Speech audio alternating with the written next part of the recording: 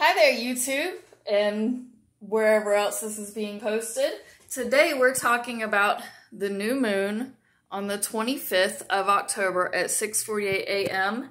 in the sign of Scorpio. I apologize in advance for my very crude chart here.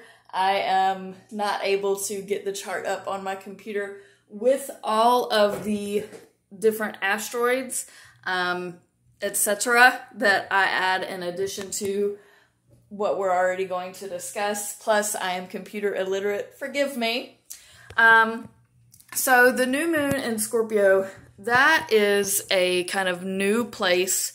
It's dark. It's something like you want to keep your emotions to yourself. You want to keep, there's something new that you're feeling that you're not sure of, that's very dark, that's very deep, that's very personal. This isn't so much an emotional place as it is a place that you don't want to express your emotions and that you keep them bottled in. Now, some of the things that I want to briefly go over today is this in conjunct between Saturn and Pallas here. Saturn at 18 degrees in retrograde in Aquarius and Pallas at 19 degrees in Cancer. So these two, Saturn is the wise old man of the zodiac. In Aquarius, that wisdom is really weird, it's different, and because Saturn is retrograde, you're really not sure if you're doing the right things or not. Now, Pallas here in Cancer, Pallas is called Pallas Athena in mythology, a very strong womanly figure in Cancer, which is the sign of the mother. So you're talking about the very strong motherly figure in Cancer. Now with this in conjunct, that tells me that something is not going right with the mother, whether that's you as a mother. There may be a new pregnancy announcement, but there may be a child that you're struggling to discipline. You're not really sure how to handle them with this in Aquarius.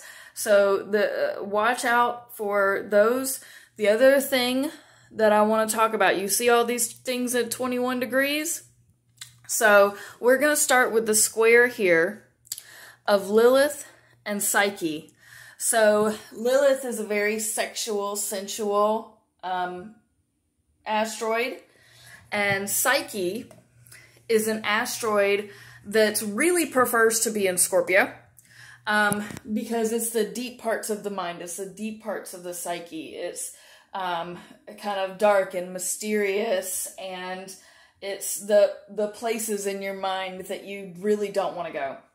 So with Lilith and Psyche being squared here, Psyche is in Libra at 21 degrees. And Lilith is in Cancer at 21 degrees.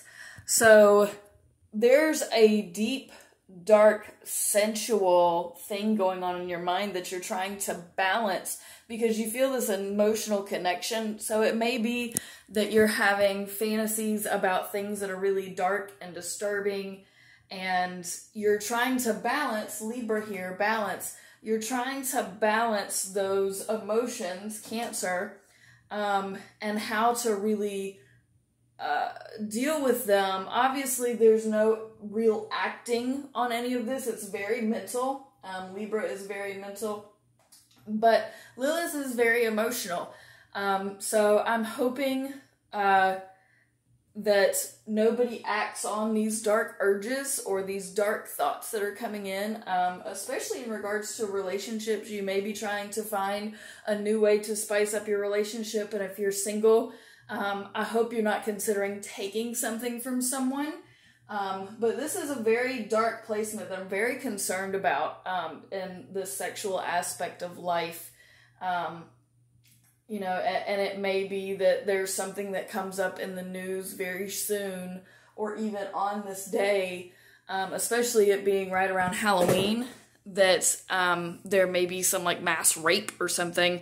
I'm hoping that it's not, but this is absolutely concerning, that there are so many dark, disturbing fantasies in the mind that are trying to be balanced, but coming in an emotional place. But be careful. So Something else that is square here is Saturn and Uranus. Both of these are retrograde. Saturn in Aquarius, again, the wisdom is random and backwards and you're not sure. Uranus in Taurus, retrograde, is creativity is stifled in the home. Taurus is a homebody sign. It is, how shall you say, they like to be steady, they like to be put, they like to eat.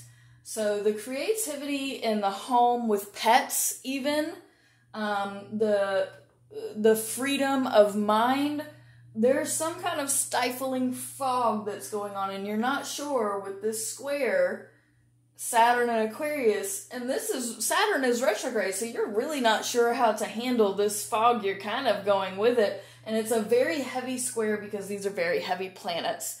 Something to keep in mind. So a couple of pieces of good news. We have some semi-sextiles, which just means that these are learning placements. Then we have an actual sextile here between two of the asteroids, Sappho and Psyche.